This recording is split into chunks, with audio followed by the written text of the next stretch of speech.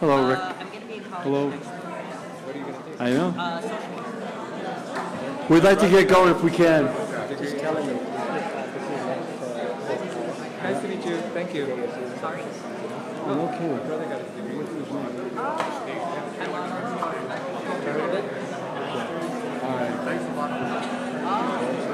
Yeah, so recently they introduced the bachelor's. All right, we'd like to get going, everybody.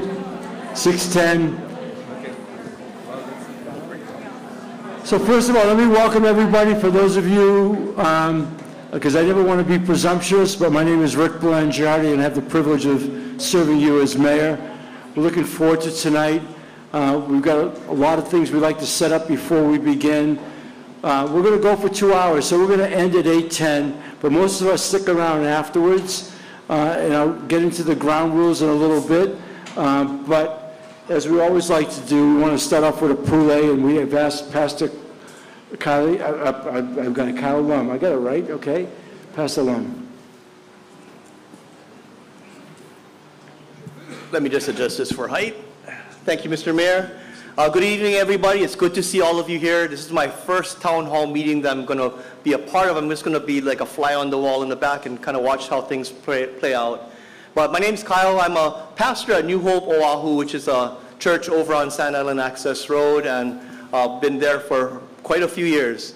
I'm also, unbeknownst to many, I am actually a volunteer in the city and county working in the Department of Emergency Management in some of their specialized services. I'm a chaplain there. And 10 years, yeah.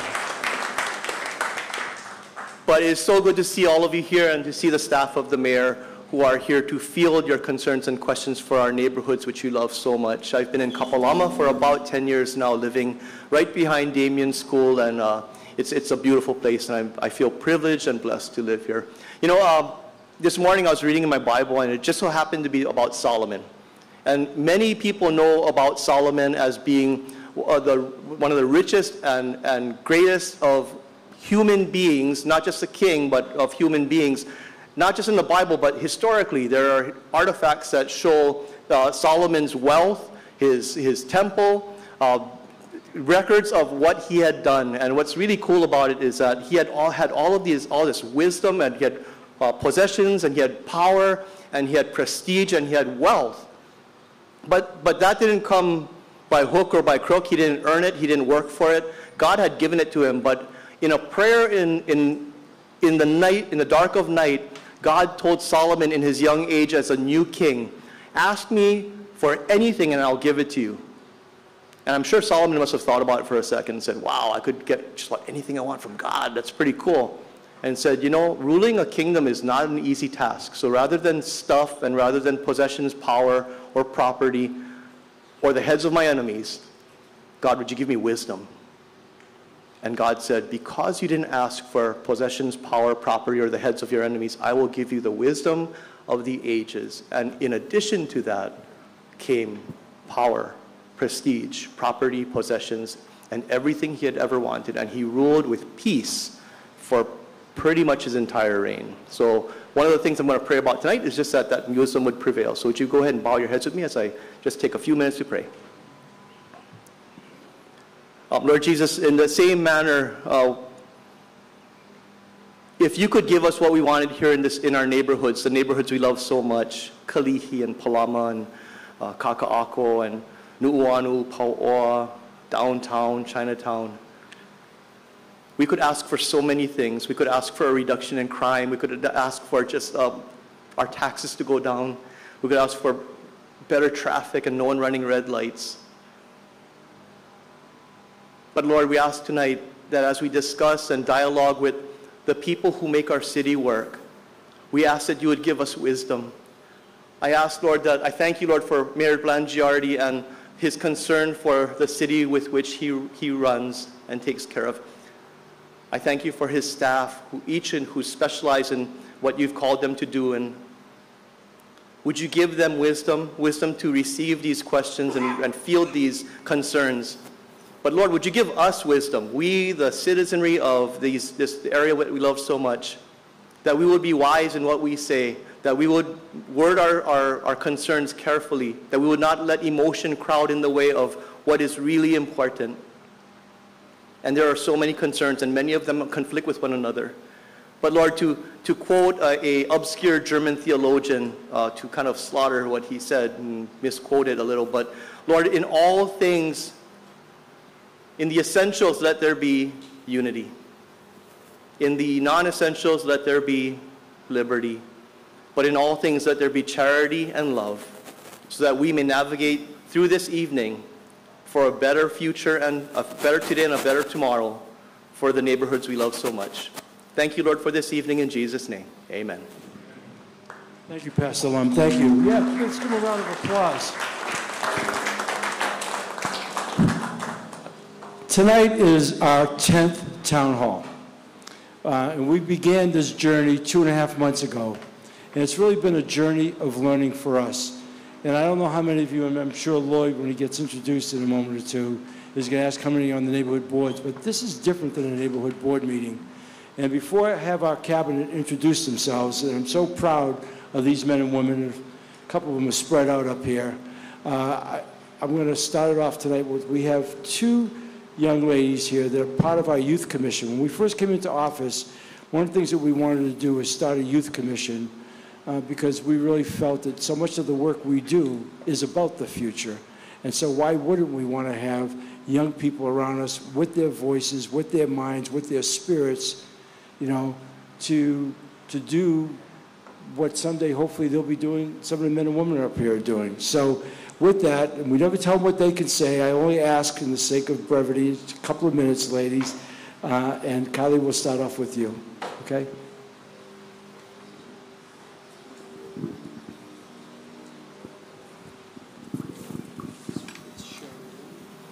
Aloha mai kako. Aloha everyone. My name is Kylie Akiona.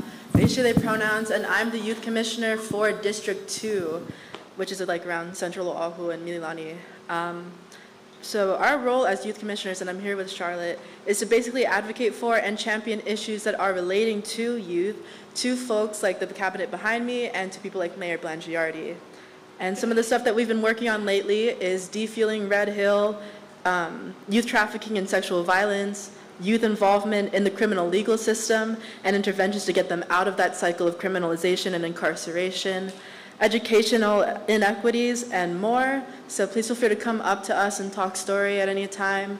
We're more than happy to hear about what you care about. So mahalo to all of you for coming out today. I love this community. My grandparents live up Aleva Drive, and my great-grandpa built Aleva Drive. So I'm just really thankful to be here tonight and to be a part of your community and to be welcomed here.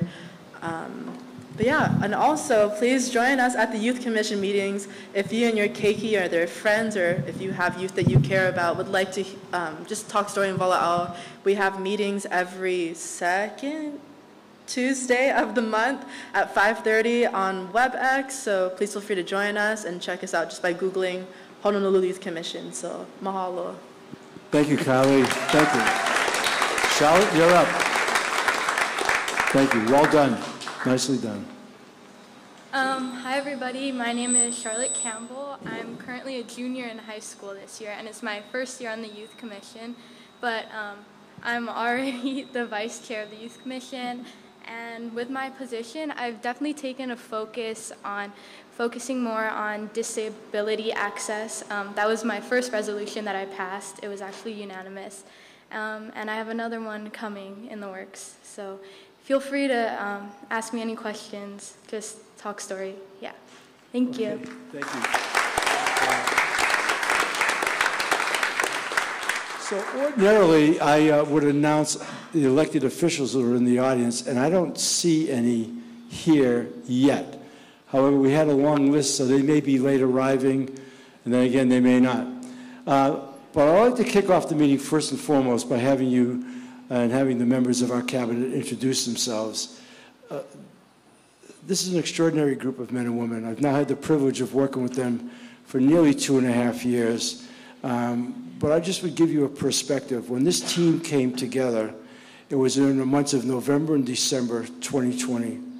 And those were very dark hours on our island. We were smack dab in the middle of COVID, and there were no talks of vaccines even being readily available until maybe the end of 2021. There was a lot of fear, there was a lot of uncertainty, and here we were putting together a new team because, believe me, being responsible for the city and county of Honolulu is definitely a team sport. And they'll be the first to tell you, it's not just the men and women that are up here, but it's a lot of other people. It's the 9,000 plus employees that we have. So a really big human organization. It requires extraordinary leadership. And I could not be more proud of the people that are here. So I'm going to have them introduce themselves first briefly. Just say what you want about who you are. You know, and Ernie, well, we're going to start with Ted.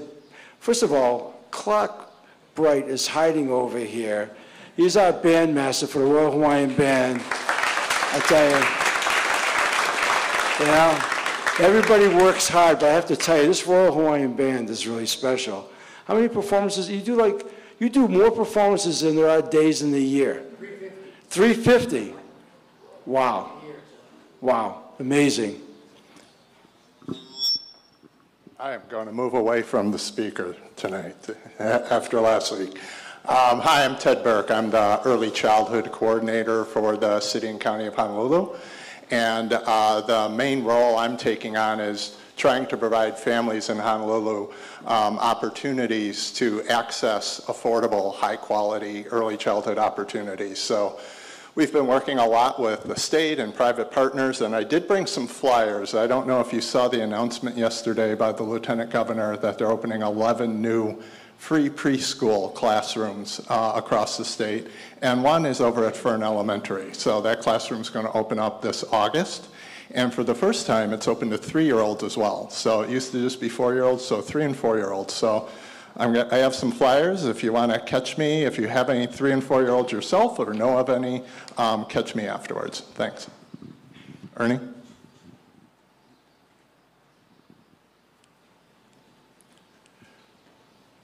Aloha mai kako, Ernie Lau, Port of Water Supply.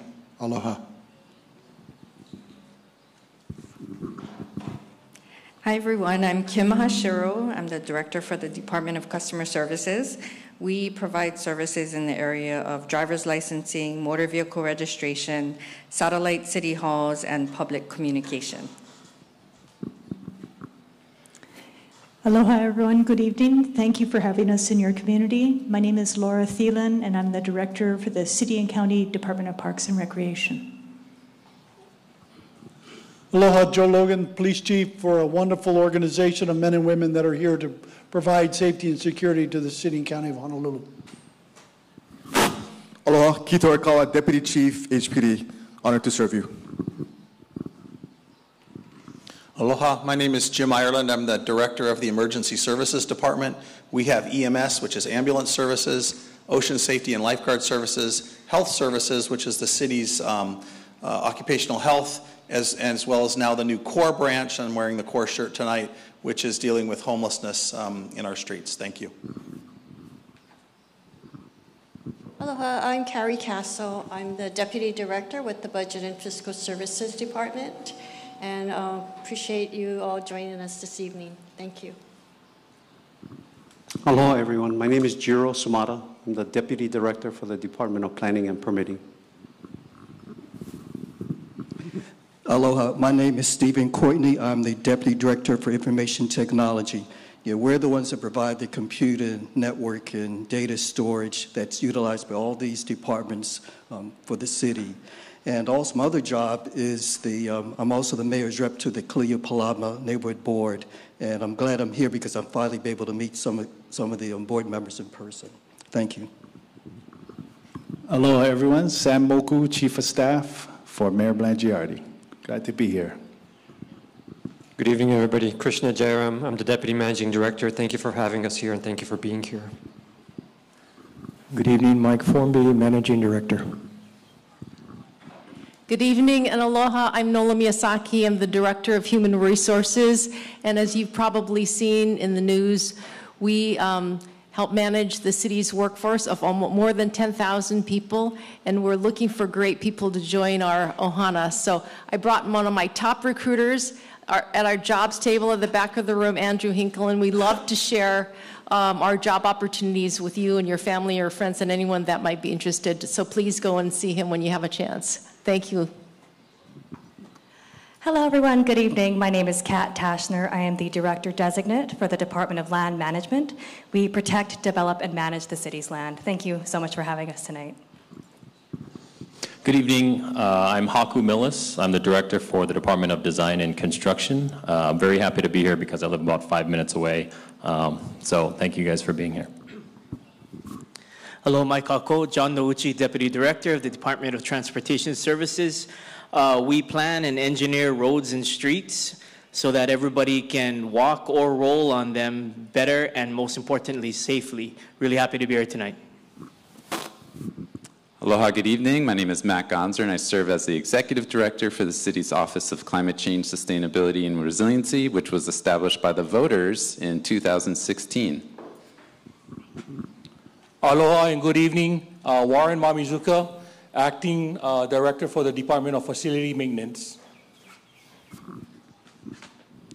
Good evening, everybody. I'm Erwin Kawata. I'm the Deputy Manager at the Board of Water Supply. I'm Hiro Toya, the Director for the Department of Emergency Management. We deal with disasters.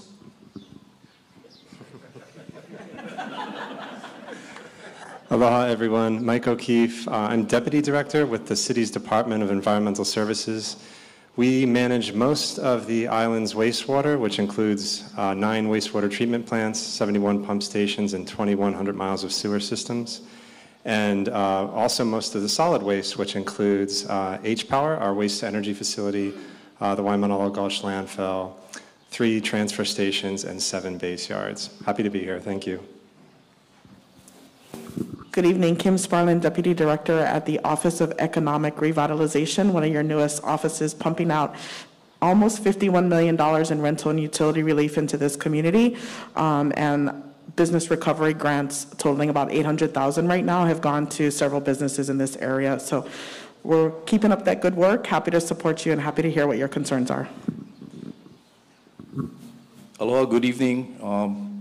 Kalani Hao, Fire Chief of the Honolulu Fire Department. Happy to be here. Aloha, Jerry Papillo, Department of Enterprise Services. We handle the Blaisdell 6 golf courses, the Waikiki Shell, and the Honolulu Zoo. And it's great to be back in Kalihi. I was fortunate enough years ago to be a coach at Farrington High School for the wrestling team, and great experience, great people, tough kids, and they stayed true to their mission. Thank you. Good evening, Lori Kahikina, CEO and Executive Director of HEART, and we'll be transferring over the first segment to DTS within the next month and opening up on June 30th. Good evening, Lloyd Yonenaka. I am the Executive Secretary to the Neighborhood Commission, and we oversee all of the neighborhood boards. I know Kevin's here. Who else is here from the boards? Okay. Oh, my friend. Sorry, Mayor, a lot of them aren't here because they're in the community doing what needs to be done for their community. Thank you, Lloyd. A couple other people. Where's Makanani Salah? Right here. She heads up our Office of Culture and the Arts. And then our communications team is also here. Scott Humbert, Director of Communications. Ian Shuring, Deputy Manager. Where's Brandy? She's videotaping something. There's Brandy right there. I think that covers our team for the most part. Except Officer Turner, I don't want you to be upset, but we know it's your birthday today, so I want to thank you for being with us tonight on your birthday. Happy birthday, sir. Hey, very nice. Very nice, very nice. So, you know, look, I brought up the issue of COVID and the time the team came together, because for me, that was significant, because getting elected to become mayor at my stage of life was really the honor of a lifetime, but simultaneously the challenge of a lifetime. And everybody we asked to join our team who wanted to come on to it, they understood that we would all be dealing with unprecedented challenges, and in many cases, maybe for each and everybody up here, the challenge of a lifetime. And that's what we've signed up for. So the extension of that is to put ourselves in touch with the community as much as possible, and that's why the last 2.5 months have been so beneficial for us. They've been educational, and I think we've tried to do some good.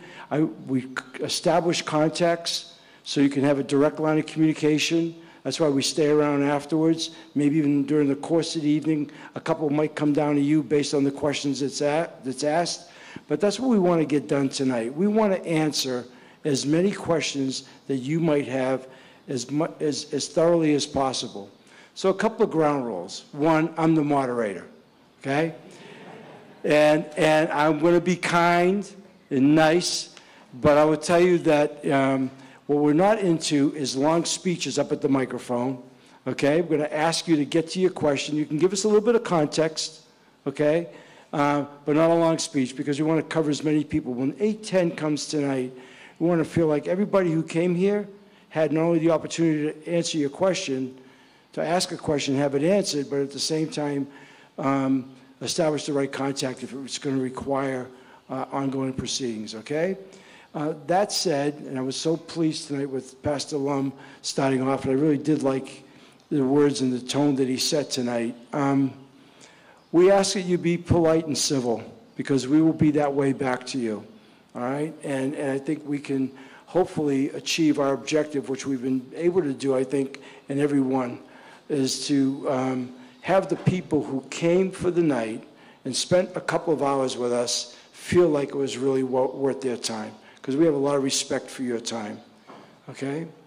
So the other thing I'd like to suggest, and I hope that this crowd will do this, there's no need to form a long line.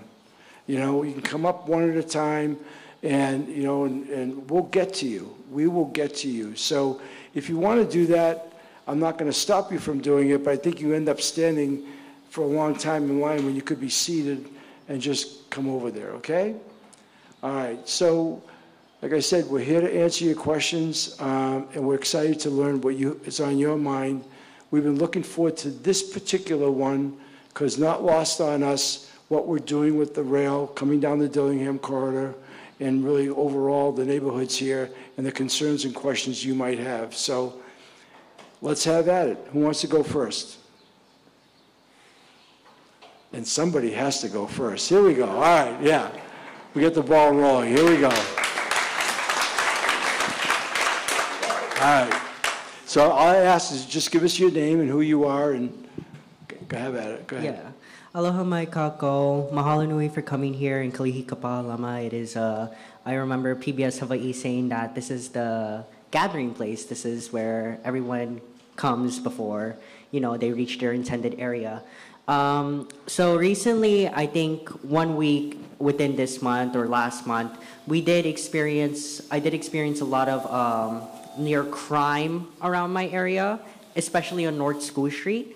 So within that 1 week, there were 3 police callings. The first one was for attempted grand theft auto and burglary, where they broke into my apartment and then they tried to drive off with a stolen car, but thankfully it got hit in the pillar. The second time was that apparently in 21 Mart, a man was assaulted. And then the third time, I don't know what it was for, but we have a lo'i kalo patch, and the lo'i, it was basically just, it just had police, and I was like, oh, I wonder what the police is here for, but I bet it's going to be on the news again. So Kalihi Pālama has had experiences with crime and issues, and I wonder if there's any like ways we can resolve it, and if there has been any forms of enforcing, using the police, and if there are preventative measures that we can take from making sure that there is less crime within our community. All right, thank you. Chief.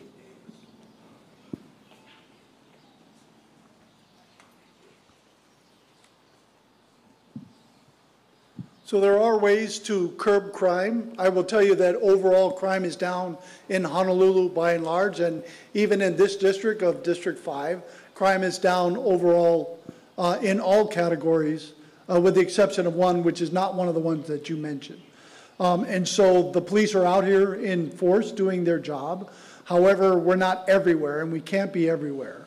But our officers that are patrolling out there do their best. So if you see something, you call 911, and the officers will get there as soon as they can, and they'll investigate the crimes. And we have the leadership here from the district that can answer specifically offline any questions that you have about the specific crime that you are. But the officers are out here doing the best they can to deter crime before it happens, and then investigate the crime after it happens.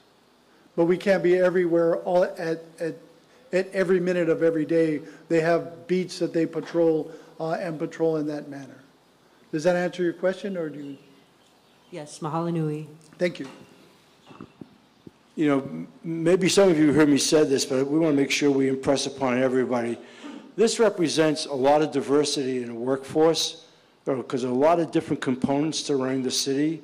And in my mind, as mayor, all of them in their work are priorities.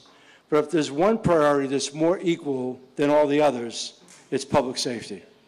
And when I think about public safety, first and foremost, what comes top of mind is our police department and the incredible responsibility they have. But we want you to know that we're taking that issue most seriously. I think we all know, Chief didn't bring it up, we all know that we're out there recruiting heavily for police officers. We want to expand our force, but we still have 1,800 officers, and they're really top flight police officers. And you know, we support that department because we know how important it is for all of you to feel safe where you live. And I don't think any of us is satisfied where things are. I am pleased to learn that crime is down, but we all feel like we can do a better job against people who think they can go out and mess up people's lives. So that said, who's up next? Come on, Wes Fung, come on up, Wes. You don't have to raise your hand. You can just, after the person finishes, get up and come on over. If you want to raise your hand, that's okay too. Go ahead. I've been well trained. First of all, I want to thank the mayor and his team for doing such a wonderful job. I think they deserve a big round of applause, especially in Chinatown. Thank you. Yeah. I'm Wesley Fung, and for those of you who know, I'm the chair of Neighborhood Board 14, which is up there. One of the common issues that we have with Neighborhood Board 15 is we have monster homes. And thanks to Gerald back there, we gave him a little hard time the last time he was with our neighborhood board. But I hear there's progress being made in regards to these homes that really, I remember one that was on Hollow Drive, had 13 toilets. Oh no, strike that, 23 toilets. So I'd like to know what the city's doing about all of these. Good question, Wes. Yeah. Thank you. Gerald. Jiro Sumata from DPP. We actually have a kind of a thorough program as we go through new permits reviews. The director, Dawn Takeuchi Puna, she actually is getting personally involved in many of them. Recently, we revoked 3 building permits. 2 of them were done today, and in your area, Mr. Fong. So. We are making progress. We are clamping down and trying to stop them before they start construction. That's kind of the main thing. So we do have a program to make sure that we catch them early. Yeah, we're going to try to stop them before they start construction. And if they're constructing illegally, we're going to stop that operation as well. But what we can't do, just so you know, is we can't knock them down. I thought we could, because somewhere when I was running for mayor, everybody was talking about knock down the monster homes. But I have enough lawyers telling me, even though I want to do that, we can't do that. But we can't stop them. We can't stop them in the midst, and then we'll see how they deal with that. Okay, you all right with that? Hello. I lost my, there we go.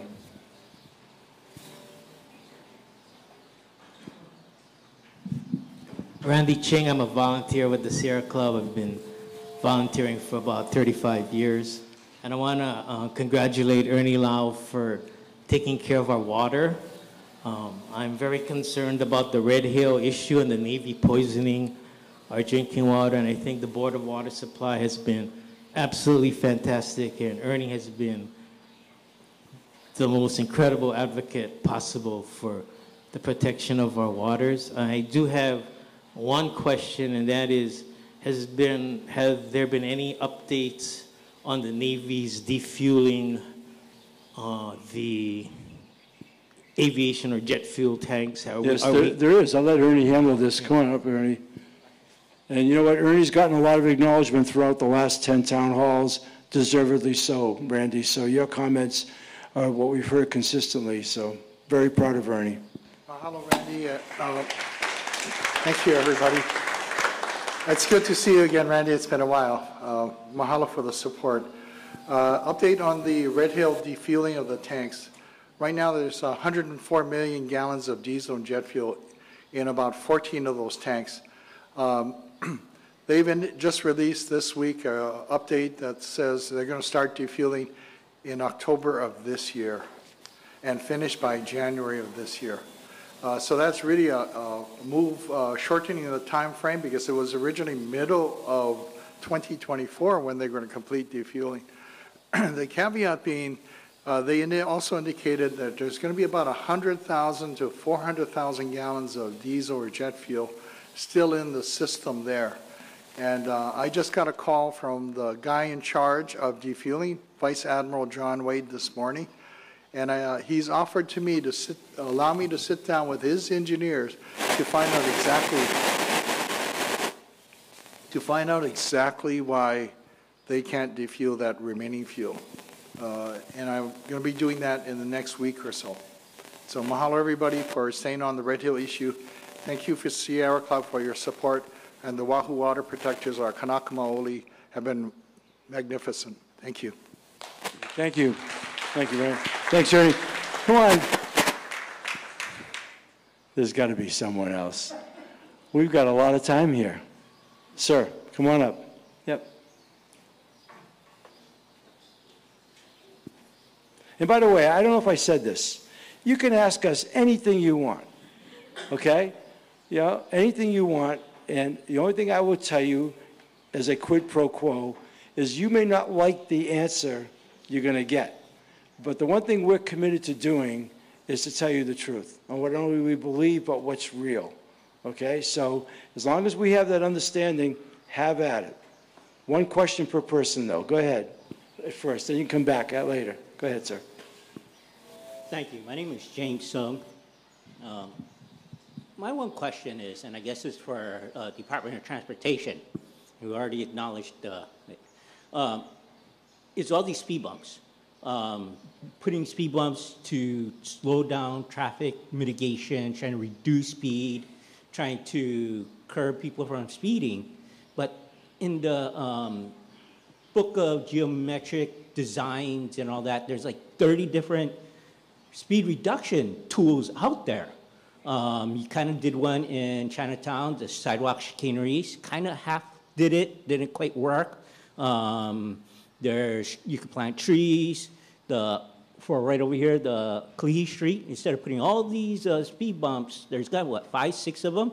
Instead of putting those, you can put the hawker system in. So if there's an emergency going down Kalihi Street, police officers, fire department, the ambulance, they don't have to slow down like everybody else, but they have to at their speed bump. But you put in a hawker system, lets people know that there's someone crossing, and you can see it a lot farther away. So what's your question?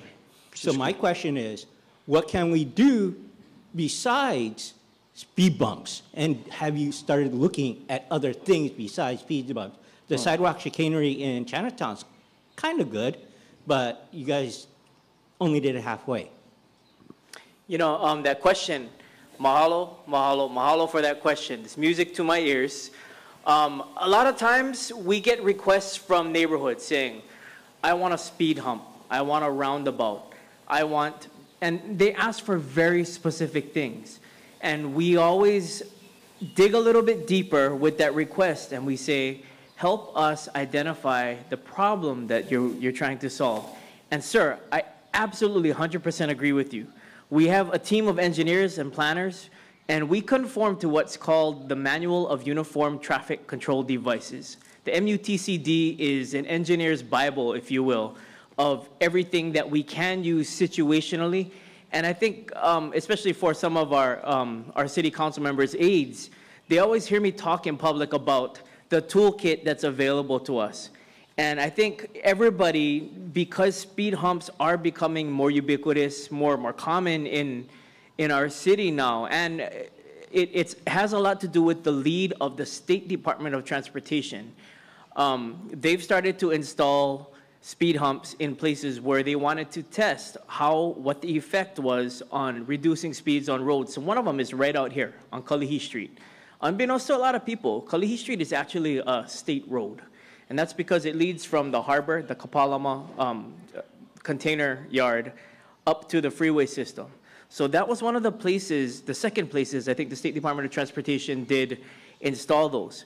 But DTS, our cadre of engineers and planners, we like to look at the things that we can do. So we also, like up in Makiki, or I guess Pu'uwaina, Punch Bowl, there's an awkward 5-way intersection that we're currently looking at with Councilmember Dos Santos Tam and the community up there. And everybody first said speed humps. We said, okay, hold on. That could be used, but there are places we cannot do speed bumps or speed humps. And so we're looking through, like I said, the toolkit that we have. We can do roundabouts, traffic circles, bulb outs. There's all these technologies, delineators. We put some up on Harding Avenue this past week to control speeding in that section between Kapahulu and 5th Avenue. And we found that they worked pretty good so far. And Mayor, you can pull the cane on me at any time. Well, I think it's wonderful that you want to know about this stuff. I mean, John he's the guy. I mean, right here. Okay. But to your point, sir, I 100% agree with you. And I would remind the community, the first thing you can do to help us make your street safer is help us identify what specifically is the problem. We have a lot of that going on right now where we have other technologies we can use. Right. We have choices. And can I go one more, Mayor? Sorry. Yeah, you go one more. And then I want to bring you back up because I want to hear what the beef is about Chinatown, because you alluded to it twice that we didn't quite get it right. I'd like to kind of get your observation. But let me talk a little bit about it. We do have something called speed cushions. So there's humps and bumps and cushions, and there's probably going to be something called a speed lump pretty soon that we don't even know about. But the speed cushions are something that we're going to demonstrate in Waianae. And what that is it's a speed hump that goes across the whole road, but it has a wide 2 grooves cut out in each lane that actually only accommodates large axled vehicles such as fire engines and buses and ambulances. So those vehicles can actually make it past each of those humps, each of those cushions without having to slow down. So, I mean, to your point, there are a bunch of things we do, but if you want to talk a little bit about the curb extensions we did in Chinatown. So thank you for putting those in. That's excellent. You have a collector road. So Mauna Kea is a collector road, right? And then you have all these side streets. Collector roads get the traffic from one end of the town to the other side of the town. They're a little bit more on the faster speed. You have the curb extensions to reduce the traffic. People aren't parking on the curbs. Thank you for that. But those curb extensions should be actually at sidewalk level. And then when you're going from a collector road onto a street, that's where you should have the speed hump and make it at sidewalk level. So people, when they're going from a collector road onto a street, they know, A, you're going into pedestrian area. Second of all, since the sidewalk is the same level as the crosswalk now is, people now, this is their area. They feel safe, even though it's in the middle of the street, right? So people coming from a car, from a road onto a street, they know, slow down, stop, I'm now going into a pedestrian area. Mm-hmm. And so you don't need to have that drop down for someone in a wheelchair. They're able to easily get through on it. They're not struggling getting up and down, and it just helps them out. And having that curb extension out for the kapuna, they're able to get a little bit farther out. Now, instead of trying to cross, 40, 50 feet, right, of a street, now they're only crossing maybe 20 feet, and they're still on the sidewalk. They're not going to get a jaywalking ticket from someone who's trying to. Sir, can you come with me to some of these meetings and stand by me and report that back to the community? I'll tell you, I got one better. You heard Noah said we're recruiting. Hey, you have a great job with us, man. I'm impressed with what you're saying. But I want to move on to the next topic. But we hear you, and maybe you and John could talk a little bit more about it. And Chief Logan, not to put you on the spot, I don't know if it was you that told me, but when you talk about the preponderance of speed bumps, is I was told, we used to get like 5 or 6 requests, I don't know if it was a month or a year. We're getting them weekly now. It's in vogue around the island. And quite honestly, you're the first person, and all the people that we've had, and this subject has come up in just about every town hall meeting, but it's always been about adding more speed bumps. Nobody's come up to talk about what you just did. So really appreciate the thinking and the insight. And John's going to come make contact with you, and I'll meet you Monday morning in front of Honolulu Holiday. And it's all good. All right, who's up next? Because I know we have some written questions, too, that came in. So we want to get up and ask. So Mark and I, oh, here we go. Hey, come on up. Yeah. Yeah. Mark and I is going to be our safeguard. She just showed me 5 or 6 written questions from people, and we'll address those. Okay?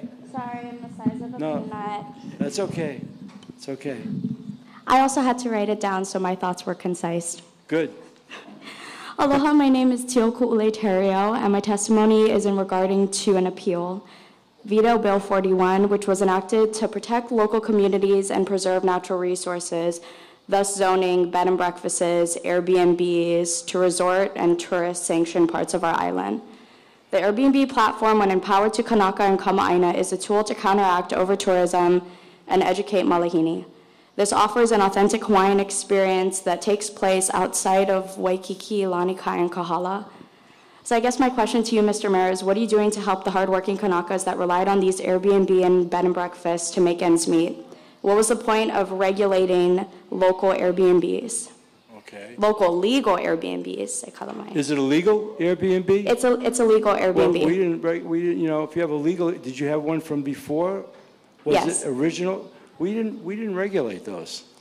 What we did with Bill 41 was we attacked the short-term illegal vacation rentals, of which it was estimated in 2019, before COVID, that we had some 3 million people out of the 10.7 million visitors stay in illegal short-term vacation rentals. What that did was disrupted neighborhoods. It overcrowded our Aina, everything. I mean, the beaches, the restaurants, everything. This is pre-COVID now. If you talk to the hotel operators, they will tell you, although there's a new one going up in Kalākaua right now, there's not been a lot of new hotel rooms, that at a high level of occupancy, over 90%, which is atypical on a 12-month basis, our sweet spot for tourism on a statewide basis is about 7,500 to 8,000. We had almost 11,000. If COVID didn't hit, we would have had over 11,000 in 2020. Last year, in 2022, and we're still in a recovery mode because we've just now begun to enact our enforcement, we still did 9.2 million visitors. And just this morning in our staff meeting, I told our team, the way things are pacing, we're going to be back up in 2023 at over 10 million. We can't handle that. And a lot of those people, millions of those people, are staying in neighborhoods.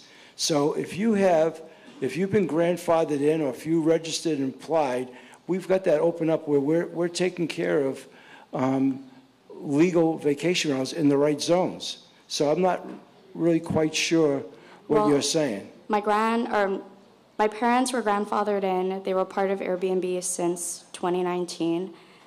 You know, their business or... Where is the location? Nu'uanu. But we were told that because we weren't within the zoning process of Waikiki or Ko'olina, that we weren't allowed to operate. Here's what we'd like to do. I missed your first name, and I'm sorry. But I'm going to put Jero in touch with you, and we'll follow up. I don't know if you've seen it, but a couple of people have already gone back down. And I said that earlier tonight. We want to have the direct contact, because we know that trying to reach these people in normal channels, normal times, this is sort of your reward for being here, is you're going to get some really hands-on experience, okay? Thank you. Thank you. All right. Yes, ma'am.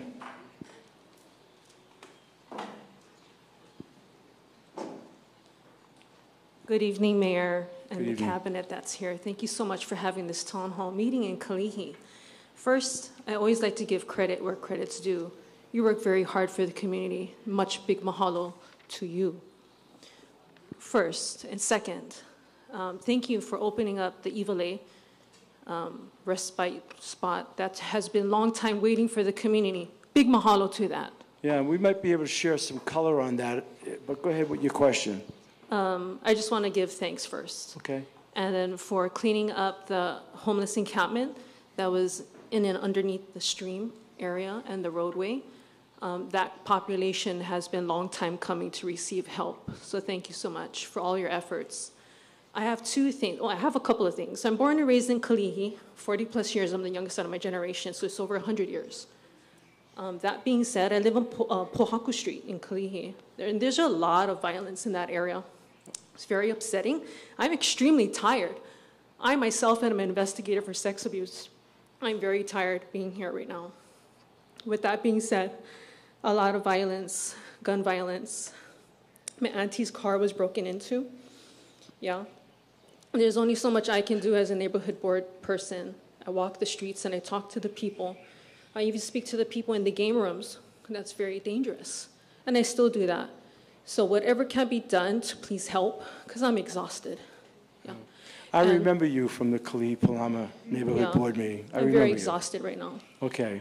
So what is your question, though? What more can be done? Like, I support HPD, and I helped with that resol that got passed, resol number SCR 40, for there to be a coalition, a collaboration of DOE and HPD for the training program for the state of Hawaii. What can you do to help support that? Chief, you want to take a shot at that? Either one of you, Keith? Okay.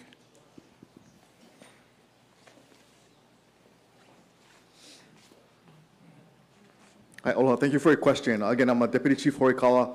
I'm in charge of the field operations, which is all patrol and investigative units, which includes our District 5, District 1 folks over here as well.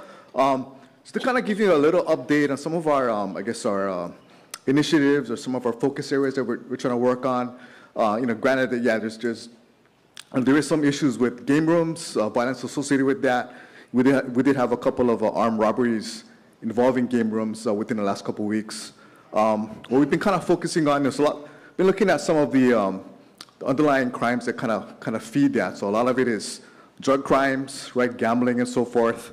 What we've been doing is trying to better leverage our support units, such as our narcotics vice division, our crew units as well, to kind of take a deeper look at those crimes, and which does translate into what our patrol folks experience and what you guys see on the road right now. So with that, we did have a big operation that was publicized last week. It was called Operation Firestorm, led by our narcotics vice division, focused on gambling, drugs, some of the human trafficking elements, some of our vice crimes. And that was just the first phase of that. Focused on the Leeward District 8 areas. So it's like a collaborative effort that we did with the federal agencies, DEA, HSI, FBI, working with the prosecutor's office, of course, our HPD guys here. And that was just the first step of what we're trying to do as far as just focus on those crimes. It will be addressed here as well within this district. We did have a violent event with one of the game rooms right here in Kalihi just about a week ago. So that's what we're trying to do. Again, better leverage our resources, not just within HPD, but also within the federal agencies, and just try to attack those problems. Pretty confident that we'll see some pretty good results. So with that too, we're looking at not just arresting those people, right, but shutting down those businesses, working with, even with the DPP and, some of our other city agencies to get those guys as far as, permitting and some other wrongdoings that they're doing. So, just give us some time, we'll get this done. If I can also ask, in addition to some of that, we do have pretty good neighborhood watches here. That helps us out tremendously as far as, because we can't be everywhere, but the more eyes we have out there to report stuff, give us information, the better the more information that we have to better do our jobs as well.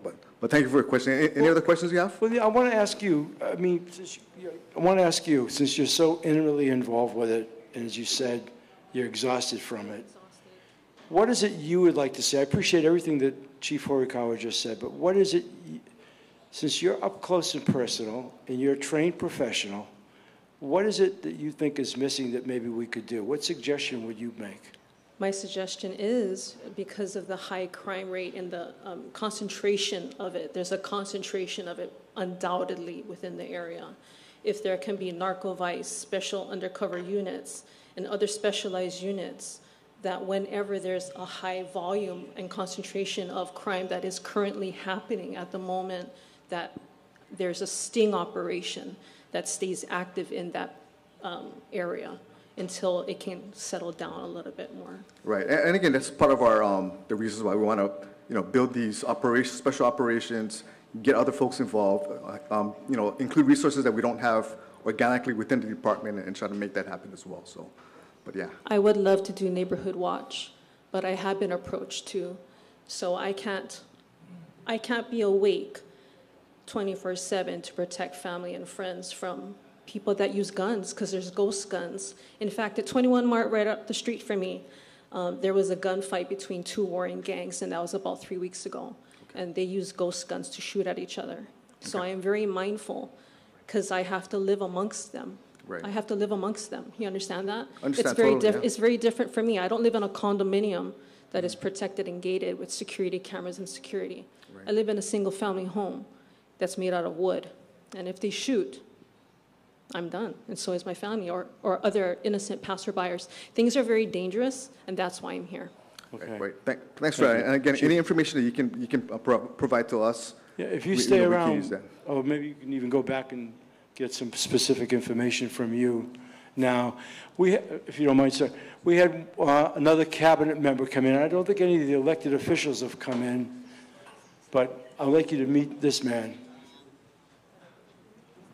Thank you, Mayor. Anton Krucki, I'm the Director of the Department of Community Services, and we do all human service activities, whether it be Section 8 activities, buying buildings for special needs, all of those type of activities for you, all the GIA grants that happen. We also have Work Hawaii that does outreach in this community and also does job training. Thank you, Mayor.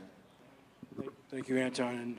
And actually, Anton was very instrumental in the program that Jim's now running, Dr. Ireland, with CORE, and developing a strategy on how we were going to attack our homeless crisis. Okay, come on, who's up? You're back. I know, I'm back. That's okay. Thank you. Okay, as long as we're taking turns. I just don't want one person up there filibustering for an hour. I know, yeah, definitely. But yeah, as said, I live on as Amanda said, she lives in Puhago Street, I live in Puhago Street, and as she discussed, she doesn't live in a condo, I do, and as I said, I experienced the robbery, not experienced the robbery, but my neighbors experienced a robbery, and in fact, I do want to bring this up too. My family's car, within a decade of living here, I've lived here for pretty much all my life, within a decade, we have experienced seven break-ins within my dad and my mother's car. And this is a condo. So since Amanda did bring up suggestions, I do also want to suggest that possibly you guys could introduce more resolutions to help not be more tough on crime, but rather alleviate the problems of crime, find the root causes such as mental health, better education, and so many more. And I think that you guys, I know that we have such a shortage with our programs, like our summer fund programs and everything, but it does come a long way. And I think that it would help so much if we can just have a bit more funding and a bit more spending on the programs that could be used instead of more policing. I know that I did bring up enforcing, but the fact is that Kalihi Pālama, it's such a huge town with such a huge problem especially with crime, especially with transportation and everything. And the best way we can do it is find the root problem and alleviate with it. There are programs, and we have seen success with it. Mahalo nui. Thank you. And we don't disagree. In fact, a lot of what CORE is about is precisely that. It's about the programs. It's having wraparound services. Chief, you want to say? Go ahead. In fact, Jim, you might want to give a little bit of a thing, too. No, thank you for the question. And I think, sorry that you're victims of multiple crimes, and that's unfortunate. Crime is happening.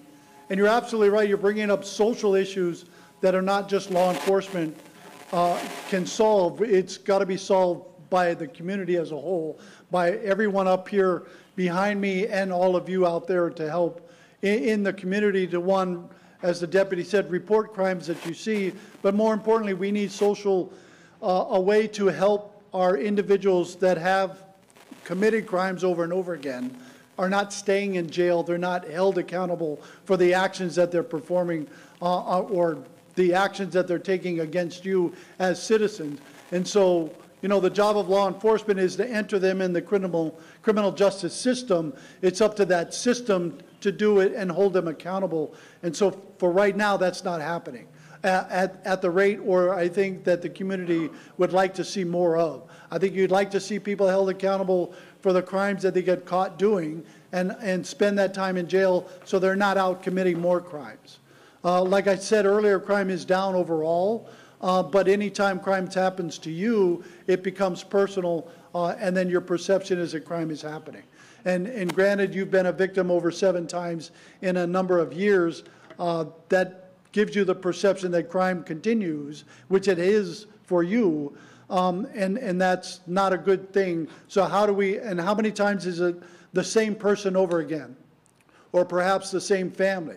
So I use this analogy that it takes, people say it takes a village to raise a child. Well, it does, but it takes that same village to raise a criminal and keep that criminal going in the community because they're not taking action. They're not talking to the families that raised a criminal, and we're not putting the person in jail, and the jail's not keeping people in prison. So it's a larger community problem. So how do we solve that problem?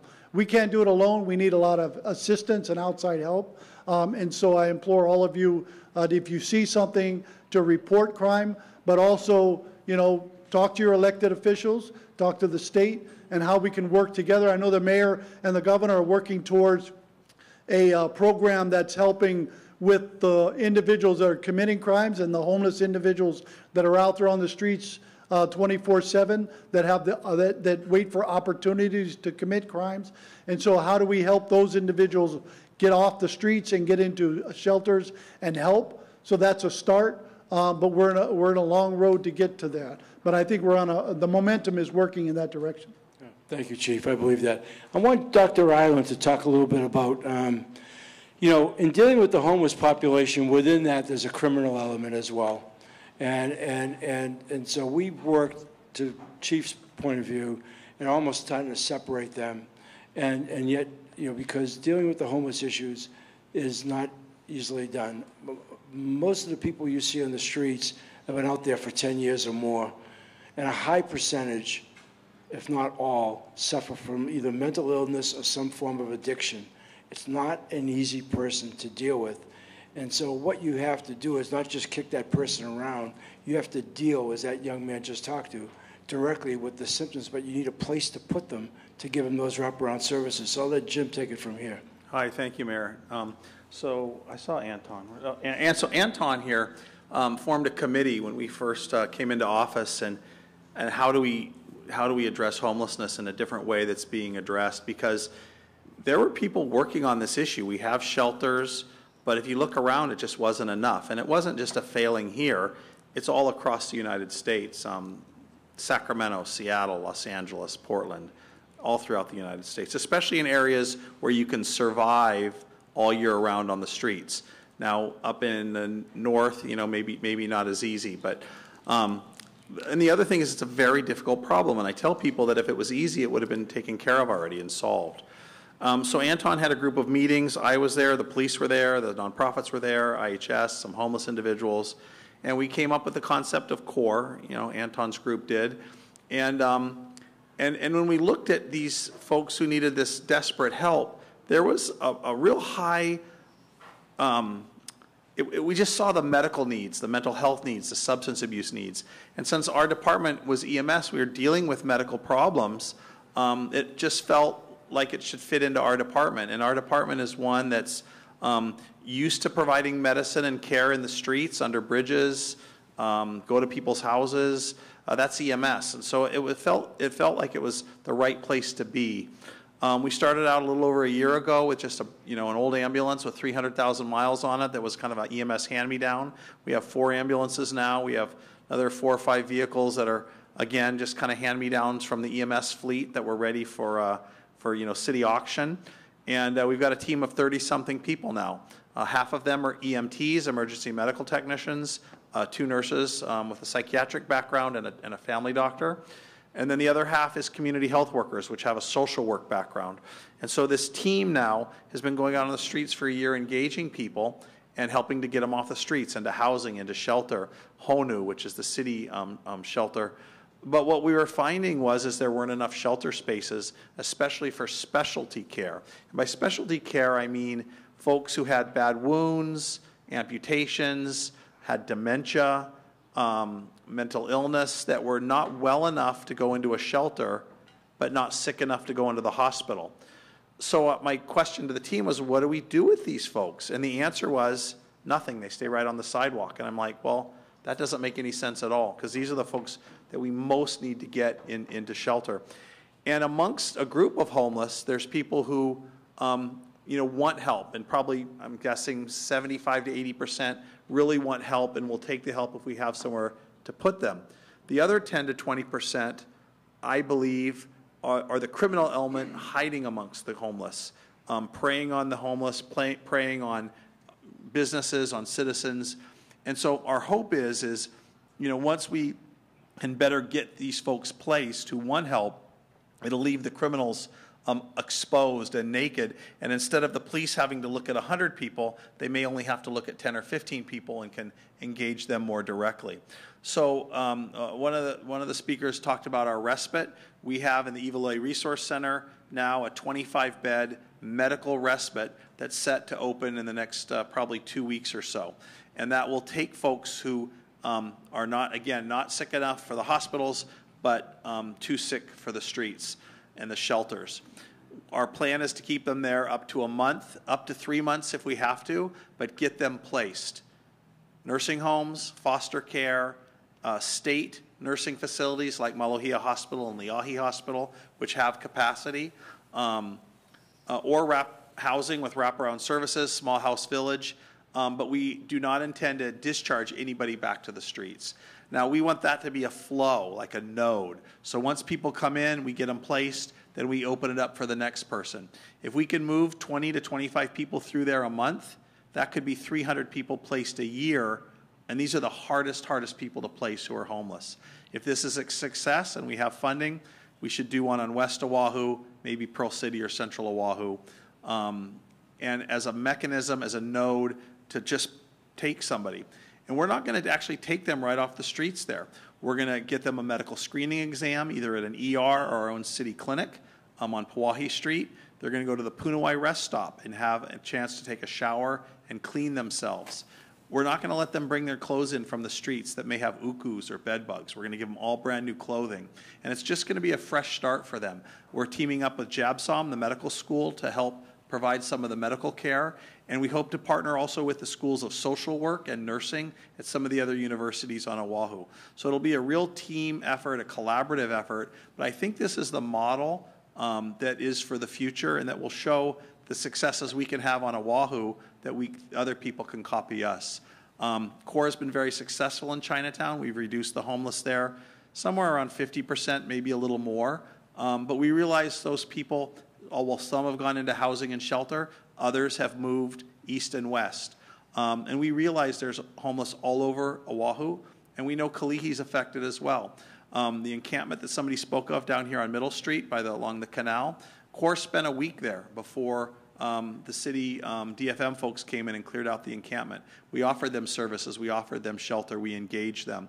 And so we want to approach this with humanity and dignity, but at the same time, we can't let people who are mentally ill and untreated or addicted to drugs stay on the streets and hurt themselves and hurt others.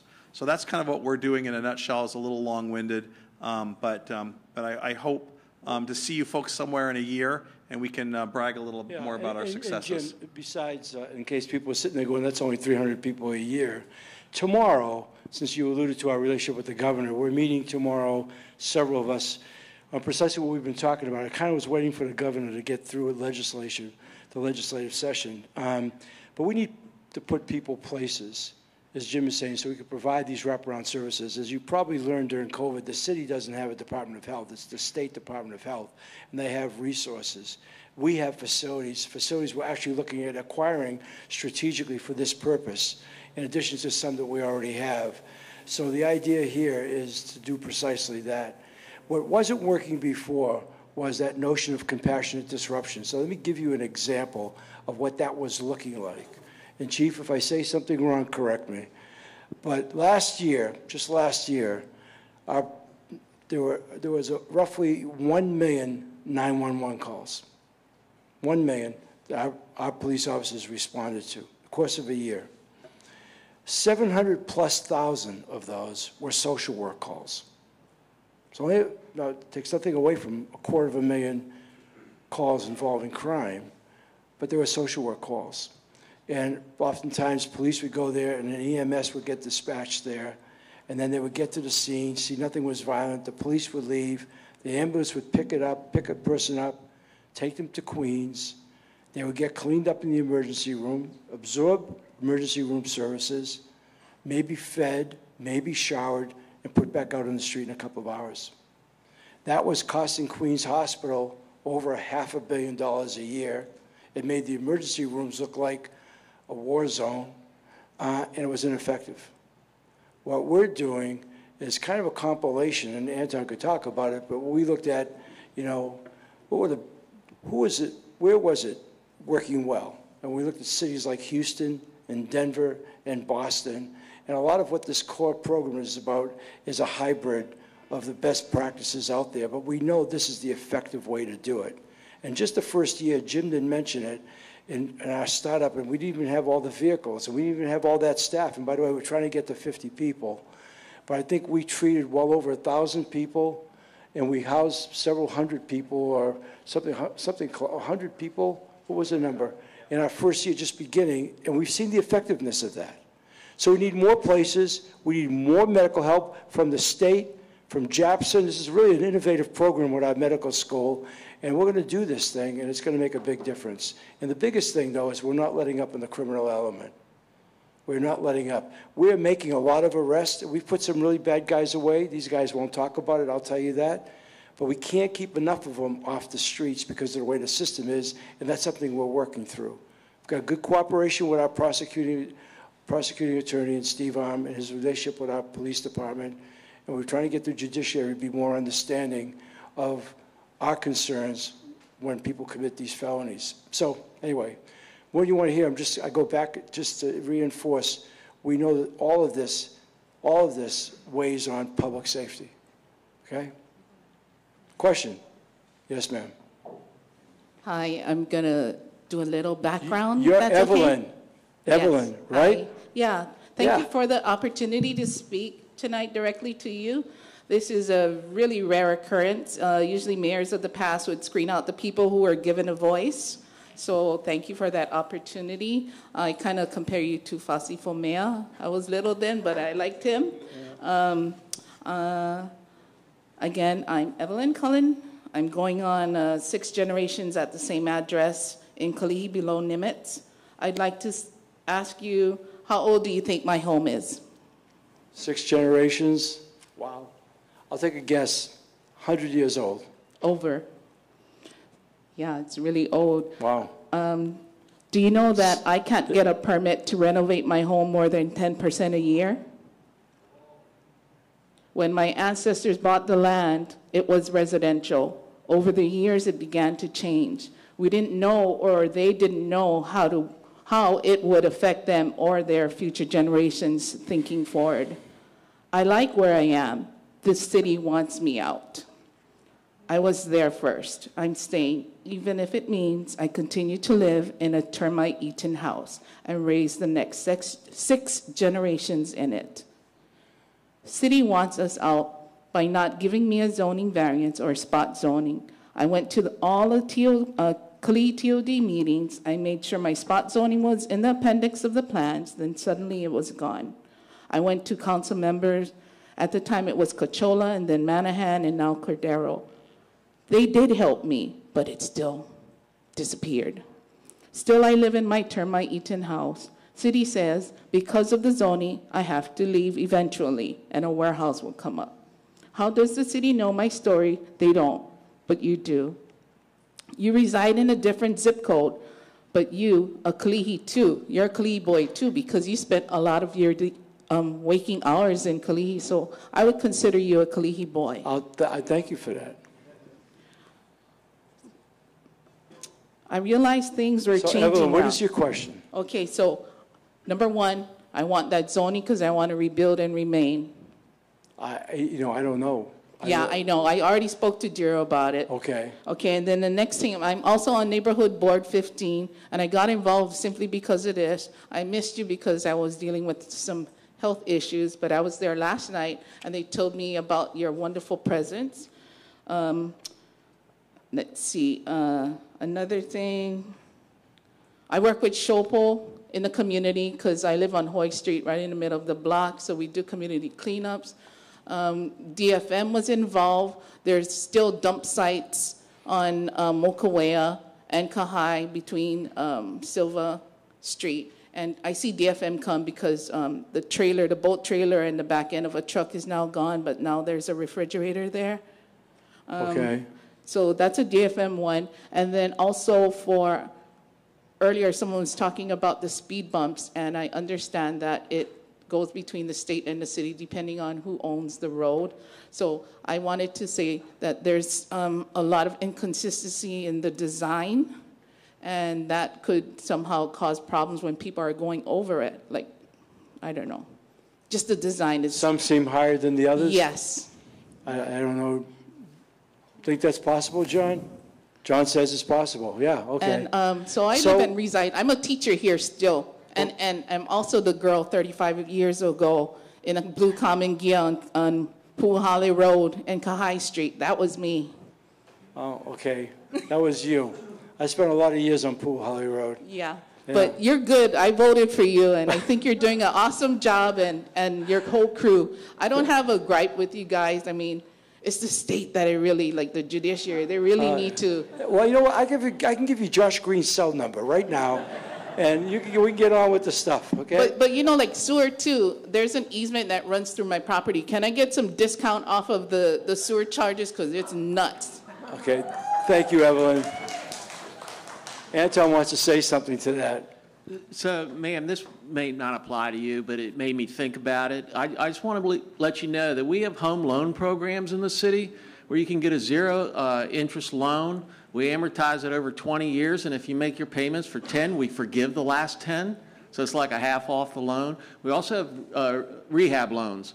So come to the Department of Community Services website if that's something that you need, and we'll work with you on that. Wow. I didn't know that.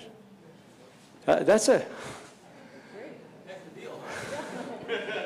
I had the wrong mortgage, man, I tell you.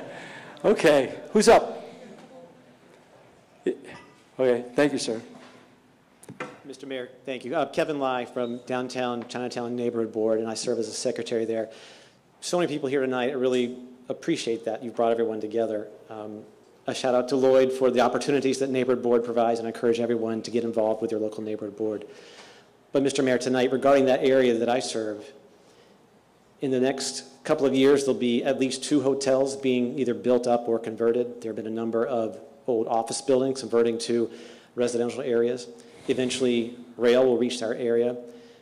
If we combine those additional people that will be out and about in the community, there's the impression that the city owns a number of properties that at street level could contain either commercial or retail space. And I wonder if there's anyone on your team that can comment on that, if that's true and accurate, and what plans might be being made to prepare for the additional people that will be around so we can have people with places to go, stores to shop, get the economy moving and vitalize the area. There's a lot of empty retail space down there. We have a whole city block with Walmart's closing, and the back half of that, which was scheduled to be housing, which may ultimately be that, kind of up in the air right now. And just so you know, that represents 3.3 acres. The Walmart lot alone was 2.2, the other was 1.1, right in the middle of our urban core, plus other businesses that were closed and still not open. What we are trying to do is activate the place because we know and it's true in all other major metropolitan areas. If people are living down there, a lot of the other element moves out. Kat, do you want to take a shot at that?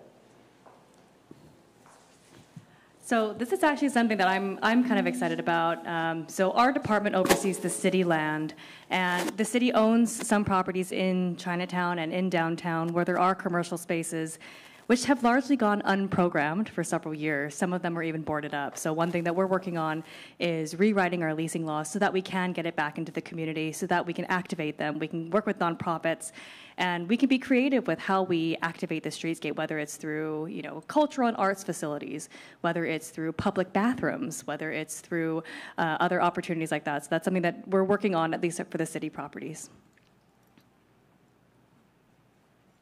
Kevin, by the way, thank you for all the work you do. I know how invested you are in Chinatown, in that whole area, and I appreciate it. Who's up? Otherwise, it's going to be market. Here we go. Yes, sir. Hi, good evening. Good evening. My name is Bruce Lum. I'm a little shorter than most. And I wanted to come and ask you my specific question. You said not to read my glowing thank yous to you for the time that you've been in office, but no need. Thank you. We'll bypass all that. My question is specific to, could you help me to meet with the right CNC persons to discuss what can be done to correct the loophole in Chapter 10 of the DPR's rules and regulations, specifically 10.1.7C, 1, capital E. It has to do with the number 2.1 on the signs that are all in all the parks that says it prohibits animals in all public parks, except as changed by rules that can be promulgated by the Director of Parks and Recreation to do otherwise. Okay. So she has the ultimate authority to do this. So what I want to know is, who are these people that I can talk to? Because I've spent almost all my retirement years trying to solve this problem. You want to take your dog to the park? Is that what it is? No. What do you want to do? I want people to respect the law of Moana Park. Okay, so you're talking about animals that are in the park, despite the fact we have a sign up that says you can't do that. Right. Okay. Laura, you want? So good to have Laura dealing with us, because she's got this stuff down. Good. So, Bruce, thank you for coming tonight. I've enjoyed working with you on the McCoy Courtyard renovations, and really appreciate the group's involvement in that. What we're trying, we get a lot of complaints about dogs coming into parks where they're not supposed to be, or dogs being off leash in parks where they are allowed with leashes. So one of the things we're trying to do is we're trying to locate some new areas where we can have established dog parks, because there's a lot of residents that do have dogs and they need a place to take them.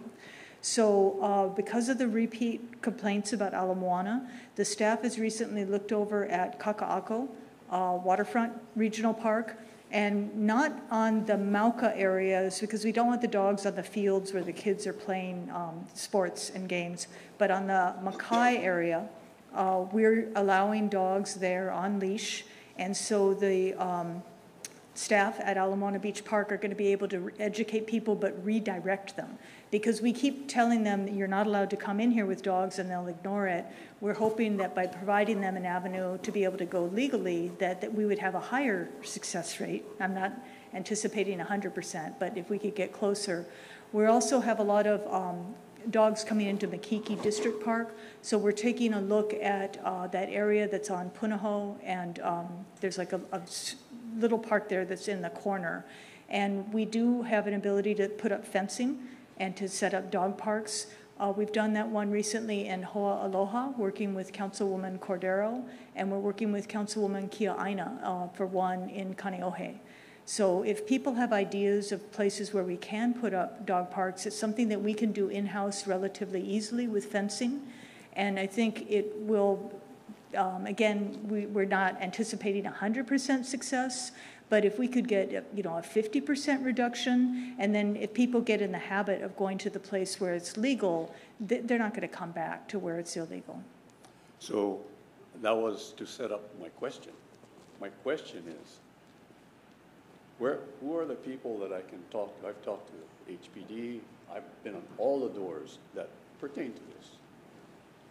And the big problem is this particular section of 10.1.7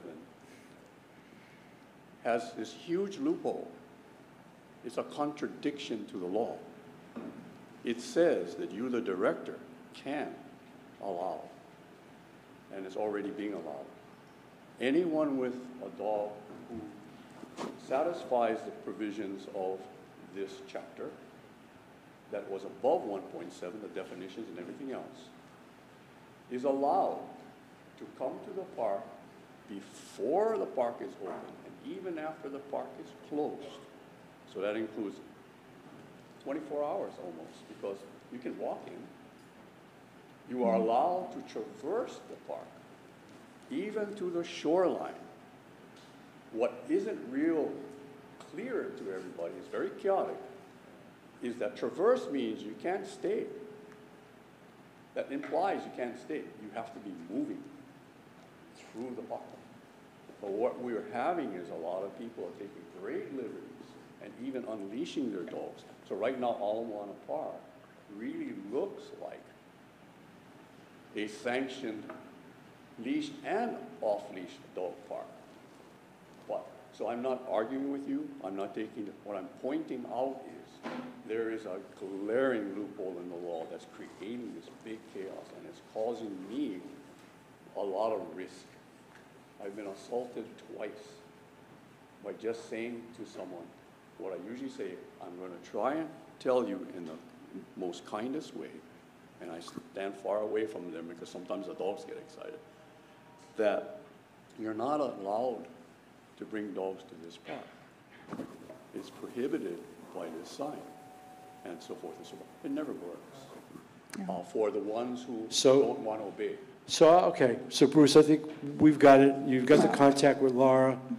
I can work with you on looking at the statute. I'm sorry, Yeah. I don't have that one subsection memorized, but I would be happy to work with you, and we have contact information for each other. Okay. I'm sorry, I know it sounds petty. That's okay. But I know we let it go a yeah. little bit, but I don't you. know how many people in here have animals or they're concerned the same way. We want to let it go. Let me just say, as this next gentleman comes up, not every one of these men and women will get a question tonight, but yet they're all here, and that's been true for the last 2.5 months.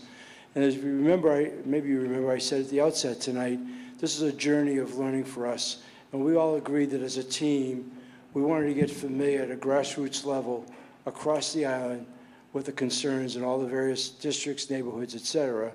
I hope that that's the same in reverse for you tonight as well. We're trying to give you the best of our information. I did say you may not like the answers, but we're trying to give you as much insight. And I do, and I want to comment before you even ask the question, I do appreciate the diversity of questions we're getting up here tonight. So we want this to be highly informative. Sir. I'm not going to ask a question. I want to know what I can do for you, because I'm a retired city employee, Parks and Recreation, 35 years, and all I want to do is share my contact information with Laura Thielen on how we're going to cut down the risk management inside our city parks. I know there's tens and tens of millions of dollars out there.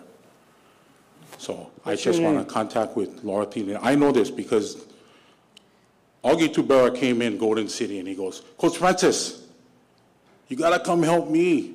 The lady went break her leg in Kapiolani Park. My wife went, who? This is not a commercial. People get hurt in the parks. Yes, they do. So my point is, what I can do for the city. I'm a retired city employee, construction soup.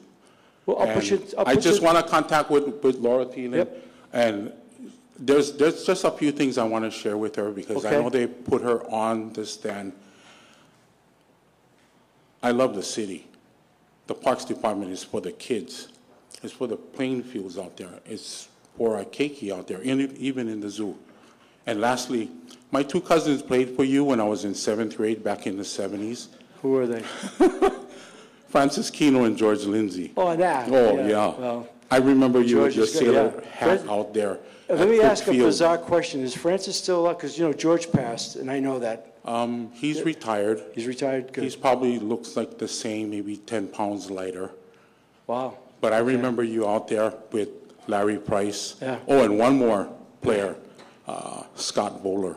Oh, Scott was great. Played at Damien High School. He's at the Poly Golf Course. Yeah. We only talk turf. Okay. Really. So well, when thank Laura you for has the remembering. time, she can come here and I Yeah. can share my information. All right, thank you. We'll get Laura and you together. Thank you. Sir. I appreciate your willingness to help, by the way. We're not going to take that for granted or lightly. Sir. Thank you, Mr. Mayor and your staff. Some years ago, a girl was driving her car in Makiki with the windows rolled up, her speakers are loud. She was in an intersection, she got hit by a fire truck. There's a system now called Opticon. I'd like to know if that system is working. What the system allows emergency vehicles to get a green light when coming to an intersection. And Michael Foreman knows about that because I asked that question many years ago. Thank you, Mayor. Thank you, sir. Is DTS, or is that, oh, the siren? Chief, you have any thoughts on that? You know, Chief Howe, you haven't had a question in there. This will be good. It'll be good to hear that voice. Go ahead, you guys. All right, so you got the head of EMS and Ocean Safety and the fire chief right here. So what he's talking about is there's a flashing light on most ambulances in our department, and it changes the light to green, the way the ambulance is going, and all the other lights to red. And you can tell the intersections that have this because there's a little T hanging down from the light, but not all intersections have it, and the ones that do have it, you know, I'd have to talk to the expert here which are functional and which aren't. But it's a safety feature. It, you know, lets the ambulance and the fire emergency vehicles go through in the green. We code them, so you can't buy them over the internet and put them in your own car because, you know, we'd all love to have one of those, right? But we do use them in the ambulances. Chief. Well, my first question ever in Yeah, there you go. And you can take as long as you want with your answer. Go ahead. Basically, I'm just going to mirror what Jim is saying. And whatever devices, I know we're in discussion with DTS. They're coming up with different types of technologies that can also be used to control and moving away from Opticon and using the GPS and locations of the vehicles as they traverse through these intersections. And it's one of the fiber optics, and I'll hand it off to DTS to, I guess it's an improvement over the Opticon systems. Now, and John, I'm going to challenge you for a concise answer. So yes, we have a system called Opticom. It is an older system that's been used for many years, not only here, but across the nation. We are, as Chief Howe says, we're looking at different technologies. Now, GPS is everywhere, right? So we're looking at ways that the GPS can actually control. All of our traffic lights are hooked up via broadband. And so we're looking at ways that the GPS can actually trigger lights to change when we have ambulance or police or fire or even transit buses. Okay, thank you, John. Yeah. You know, the question hasn't come up tonight, but one of the things I'm excited that's going to develop that you can anticipate is the installation of surveillance cameras in Chinatown. We've gotten a little bit of press on it. We have 6 have already arrived. We plan to install 52, which is more than double the existing 26 that were put there a long time ago, 21 of which don't work. But just in the spirit of public safety, one of the things that you can anticipate, if it doesn't come up, just so you know, I think it's going to be a great tool for our police department. It may even deter some crime, but we're really determined to try to make it as safe as possible. Who's next? Yes, sir. Hi, good evening, Mr. Mayor. My name is Tori Miyagi. Thank you so much for being here. Welcome. I also want to ask about Lo'ikalo Mini Park. Our neighborhood board vice chair asked about it. Our board member-elect also talked about it. Lo'ikalo is one of the only working Lo'ikalos in an urban area. It's important green space. It also, unfortunately, still has too much gang activity and crime. And so the problem is, I think, that there's too many city agencies. It's a mismatch of people with responsibilities for the park. DFM manages a private road that goes to there. The park itself is owned by Board of Water Supply.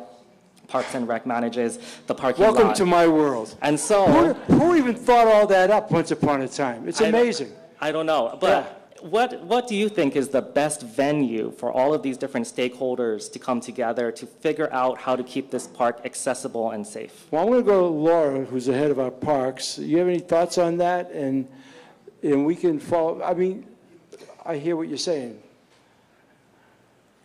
So first of all, I have been meaning to come out to the park. You guys do a wonderful job. I've heard fantastic things from the staff about the work that you've done to restore the area. And I would like to get your contact information and follow up some more. One of the things that the mayor has done really well with the cabinet is really building a team, because he is a coach. So we work very well with each other. And so it's something where, you know, we could sit down and talk about what the issues are. We can work with our department, with DFM, and with Board of Water Supply. We could set up adopt-a-park agreements. We can set up interagency memorandum of agreements, you know, so that everybody could work together, and we can identify if there is separate responsibilities or if it makes sense to shift them or not. So we'd be happy to sit down, and maybe, you know, our department and you could start the conversation, and then we can bring in Board of Water Supply and DFM when appropriate, if that would work for you. Thank you so much. And as long as HPD, we could invite them as well. A lot of the frontline officers, when they come, they don't even know whose property it is, so they say that they can't help us when there's things, when it's on Board of Water land or Parks land, so if we could bring them in. I used to work at Department of Land and Natural Resources, and so you'd have a single area, and part of it would be in one division, part of it in another, and it was always very difficult to do enforcement there. So, yeah, we appreciate that. Thank you so much. Looking forward to it. Thank you. Thank you. You know, this team and others, because there's some deputies here tonight taking turns with directors and vice versa, but all of them, directors and deputy directors, in our first couple of years in office, and it'll be coming up again for a third time, have all walked Chinatown together. And it was fascinating for me, because I was a rookie mayor at the time, trying to understand how the city worked in these various departments. And the need, as Laura, and thank you for that acknowledgement, said, you can't operate the city in silos. They have to collaborate, have to work together, because we would come upon something as simple maybe as a broken curb, or looking at a tree that was dead or empty. And what it would take to fix that, to remedy that, was 4 or 5 departments. Not just one of them could own it. It was pretty interesting. So what you just brought up doesn't surprise me. And we're trying to cut through a lot of that stuff. So I see he's talking to Nate right there, who's our PIO for Department of Parks and Recreation. Who's that? Rick, come on, are you going to sit there all night without asking a question? Because I didn't do the radio show, but I heard that Roger and John did a great job on the radio. She's up behind you. Go ahead. Sorry, I'm going to cut over here. I wasn't going to speak, but I was just going to kind of listen. But I'm Melissa Ahomauga. Hello, Melissa. I'm from St. Francis. And so I was actually more interested. There's a couple of things. One is for DPP. You know, we've had some challenges, our share of challenges with getting our permits. We were one of those that were stuck in the bot when there were bot issues. And so our permits got renewed. And so there's a population that we're unable to service because of some of the permits that we're awaiting. And most of it has to do with remediation work due to water intrusion. Because of those type of modifications that we had to make to our current permits, we had to reduce some of our permit requests. And so I'm just wondering from DPP, sorry, Gerald, needing to ask the question about where we are in the process. I know that there has been a lot of staffing transition issues, and we get that, and we want to be a good community partner, but wanting to see where in the permit process, not only us, but we know of other organizations and, you know, like homeowners as well, are waiting in line to be able to get their permits processed. Okay, thank you for that question. We are working on improving the pre-screening process. When we launched it the latter part of last year, it was pretty cumbersome, and even for us. So we are improving it as we speak. Our director, in fact, goes down there almost every other morning herself to try and understand the manual part of it. You know, it's artificial intelligence technology, right, to actually make it easier. So we've kind of adjusted the sensitivity on that part so it doesn't pick up every little scratch and stray line on a set of plans. So I think we've improved it a lot since that initial launch. So we are making major strides in that. What I can do is take your contact information and we can track down the permits for St. Francis.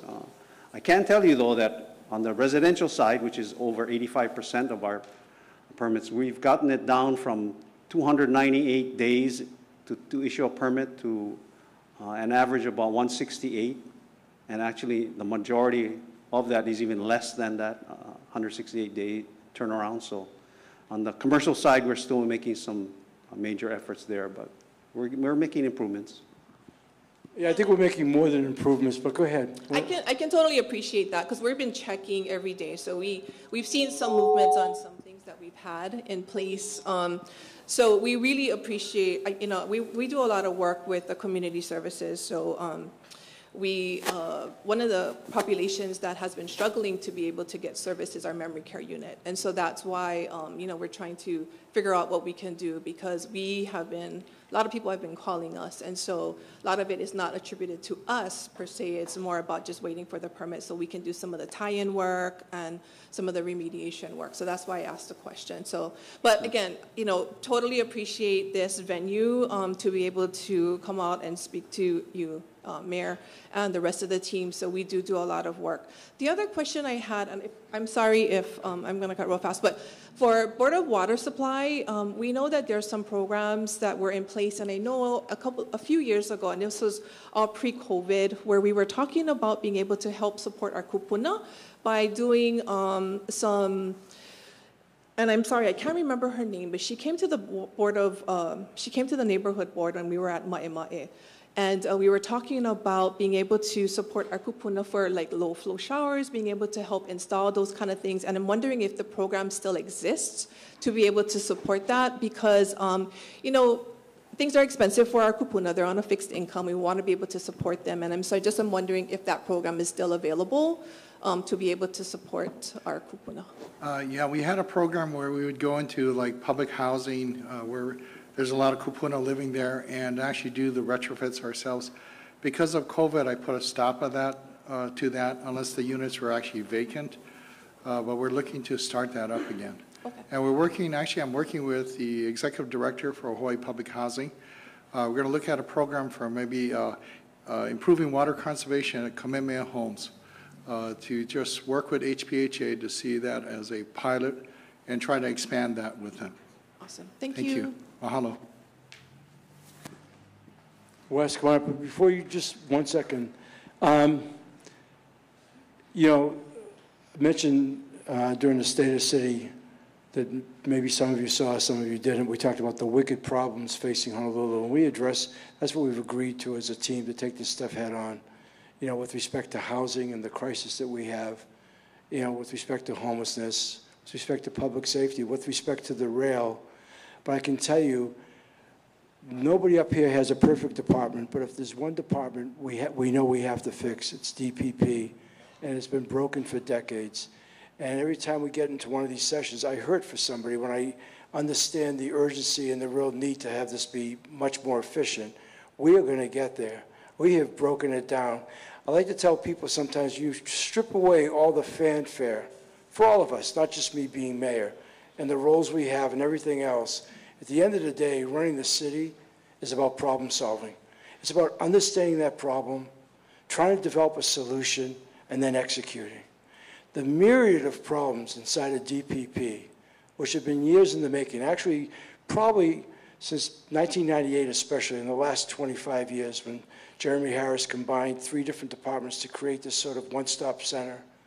And I'm not blaming Mayor Harris, but it hasn't worked and it's gotten progressively worse. And then you add to that the fact that the ordinances have become very complicated with the codes. You add to that the manpower shortages we have.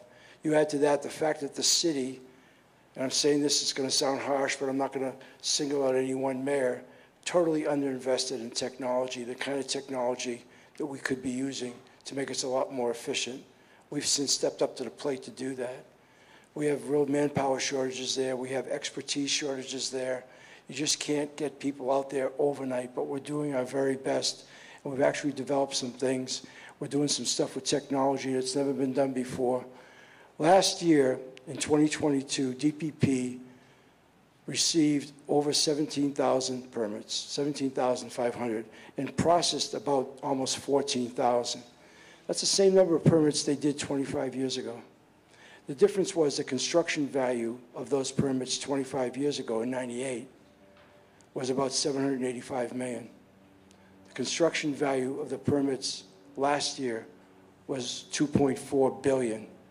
So when we talk about economic recovery and we talk about DPP and knowing and understanding what that means, we could not take it any more seriously. Half of the permits that we receive, of the 17,400, and Jero, if I say something wrong, feel free to correct me, come from the solar industry, 60%. We are right on the threshold of solving a lot with that. Right on the threshold, using technology and working with the solar industry. We've done a lot of outreach with Business Industry Association, all kinds of people, developers, everything. So we're aiming towards, and Jero just said 168 days down from 298. That's not acceptable for us. Not that I don't appreciate that. But we're a long way from feeling like it's there. But I will tell you, we are so far in the right direction from where we were when we started 2.5 years ago. And it's going to come, in some cases, it's going to come really fast. And I can tell you, it'll be a very joyous day for everybody because we recognize, that's why I bring up the construction value.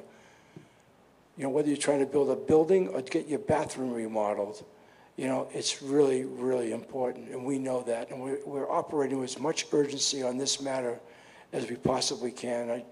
That's the best I can say. All right, next question. Wes, sorry, thank you for that, Chair. I just want to shed a little perspective, though. We're not indifferent to the challenges, not at all. No, I thank you for that. And by the way, Melissa, if Gerald is going to be at our neighborhood board meeting in July, so if he doesn't know anything, he can come and see us. You got it. So Gerald, he's going to be there with us. I don't know if I should ask this question, but I was debating, but I thought since we got all the key players. But you're West Funk, so go ahead. I know. Okay. Yeah, I thought I'd do it anyway. More of a global question. Yeah. First of all, more of a happy note in the two questions. The happy note is that I've always told my friends, or maybe, do you think I'll still be alive before the rail gets going? And I'm happy to say that. You could stay alive between now and June 30th, yes. Okay? Congratulations. Thank you. Just my two questions real quick. I put on my hat now, not as a chair of the neighborhood board, but now as an adjunct professor teaching at the university. A lot of my students live out down there in Kapolei. The question they have is, will the rail ever get to the University of Hawaii? First question. Number two, will the rail be self-sustaining? And if the answer is no, where are we going to get the money? Will my property taxes, my GET go up, and how much? Well, for you, I think we're going to double your taxes just for asking the question. You know, look, as far as the University of Hawaii, what we've done in coming to terms with the FTA after inheriting just a couple of years ago a very dysfunctional situation with the rail. In fact, the FTA had pulled out as a construction partner, had not given any of the money back to the city since 2017, was withholding $744 million.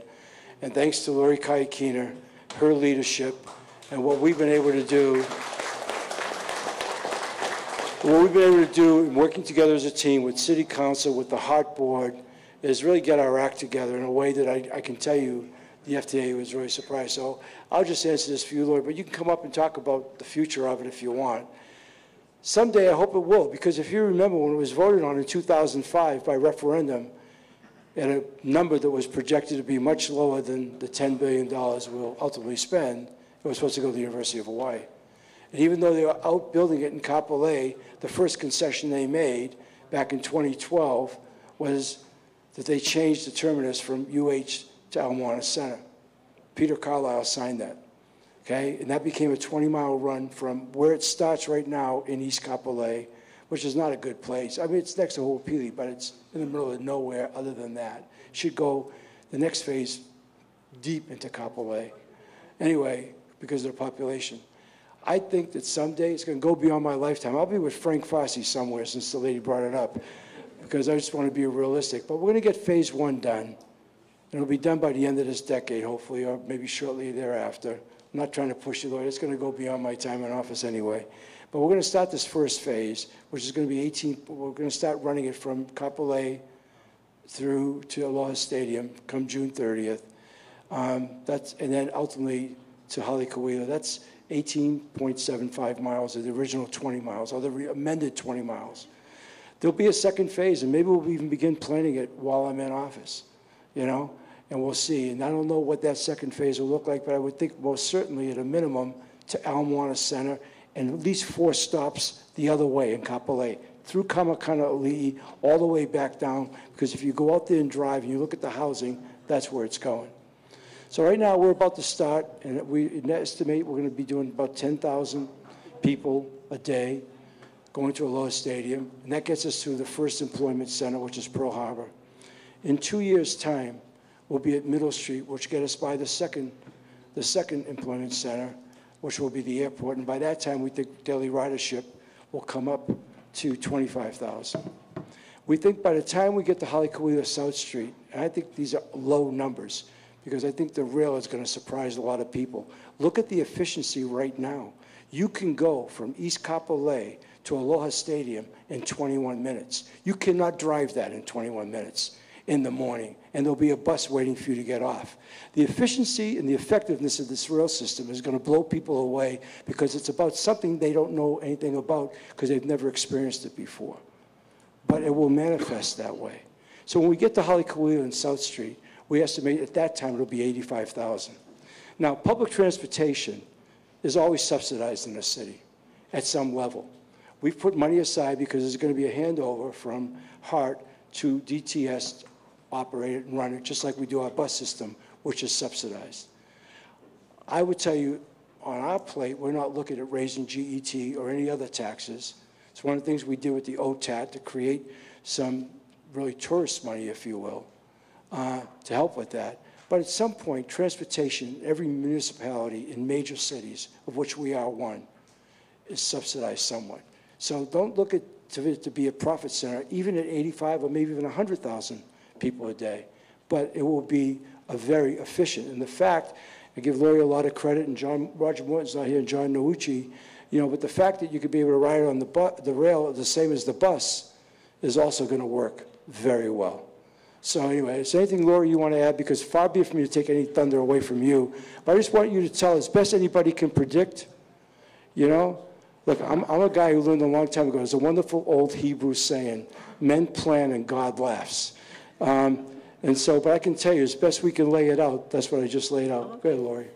The only reason I want to say something is I've gone to 10 town hall meetings now, and rarely does HART come up. So I want to take a chance to at least say something at one of these meetings, but I'm so proud that I don't have to, actually. Mayor he knows so much about this project. We keep him very much informed, so I'm proud of the fact that he could answer for me, but we're going to get to University of Hawaii. I would love to get to the windward side.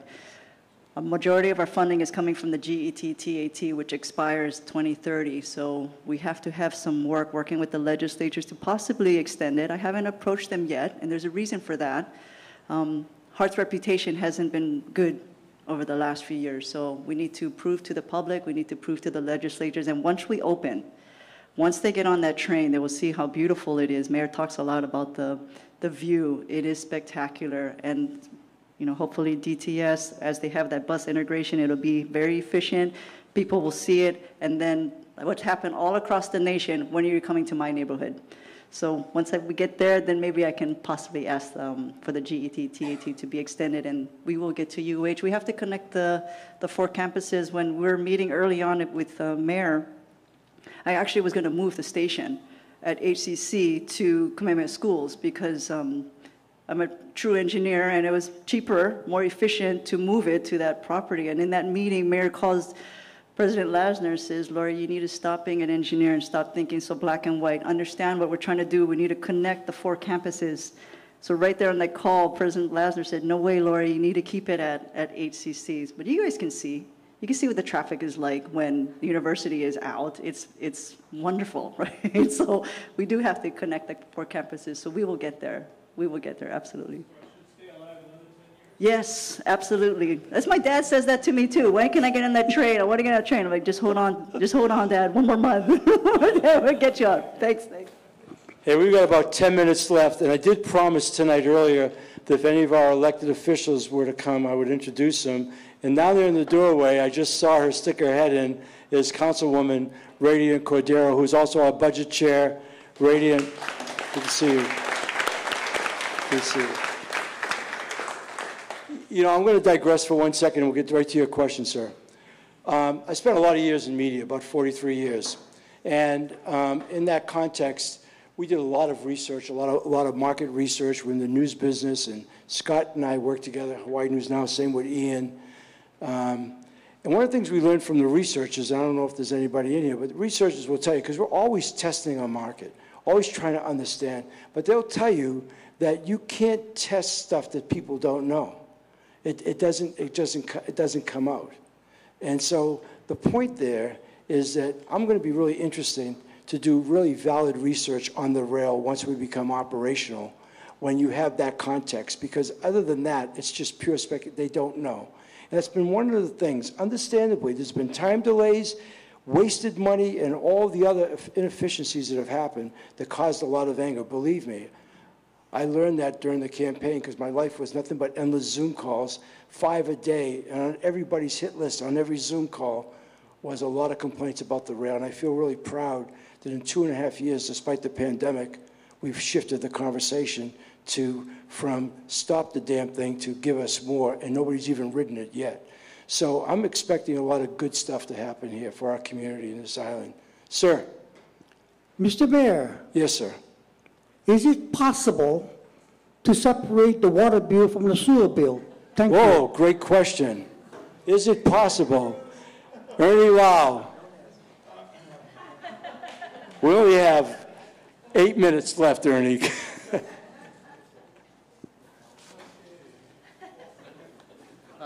Maybe Mike should come up here with me, but Cruz, nice to see you, and thank you for that question.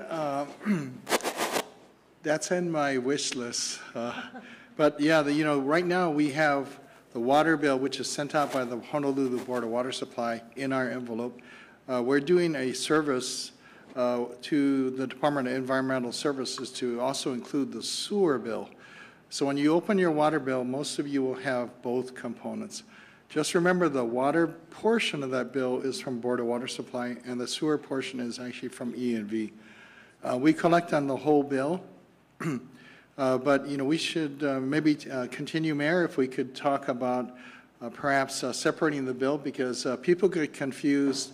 They think of the water bill as water and sewer, and that's I think all I should safely say.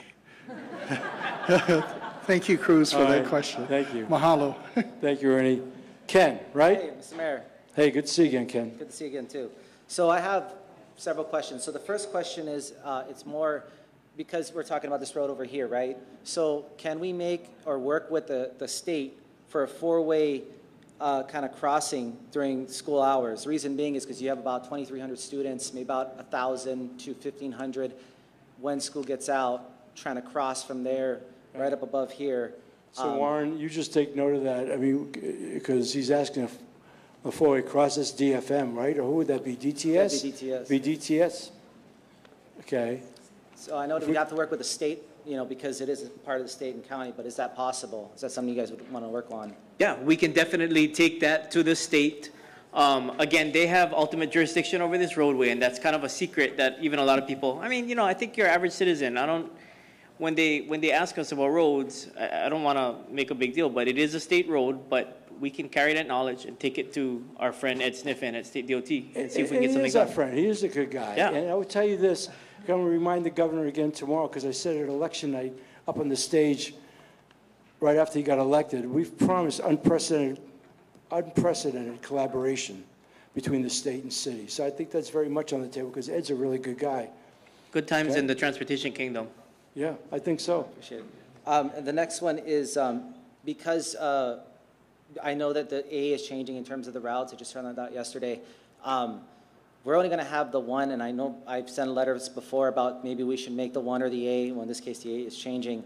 a 24-hour route, especially for King Street, because that's the trunk line that goes through. So is that something that you would consider? And the 1L, because if we're going to lose an area, which we will under that Route A, that the 1L at least stop at the different schools, so like Iolani, Farrington, that is something I think, would you be willing to consider? Absolutely. So with those changes that are coming up, you know, we have the opportunity. We generally change our bus services once a quarter, and that's our opportunity to change. In this case, we have rail starting June 30th. Again, I just wanted to kind of put that out there as a reminder, rail starting June 30th.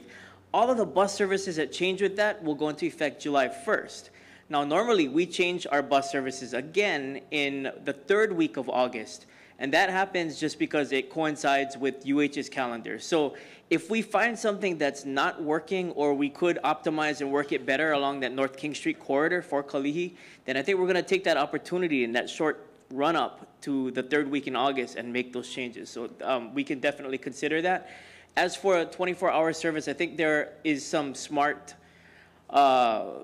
look at we can do with the Kalihi service in general. I know I've personally handled your requests about trying to shift some of the focus from 2 on School Street to North King Street, and I think maybe there's something we can do with that. Okay, I appreciate it. And just one other thing too, this is more for the mayor. You know, 13, which is their Chinatown Neighborhood Board, their District Neighborhood Board over here, came up with what's called a special cooperative zone, trying to get back to that footing again, but we'd love to have a chance to talk with you and see how we can have a collaborative effort, especially dealing with Ivole. There is no imaginary line between Chinatown and over here, and there will be crisscross, so we'd love to have that. We're open to anything. If it makes it better, we're open to it. Right, thank you for all you guys do. All right, thank you. We got time for 1 or 2 more questions. Does anybody?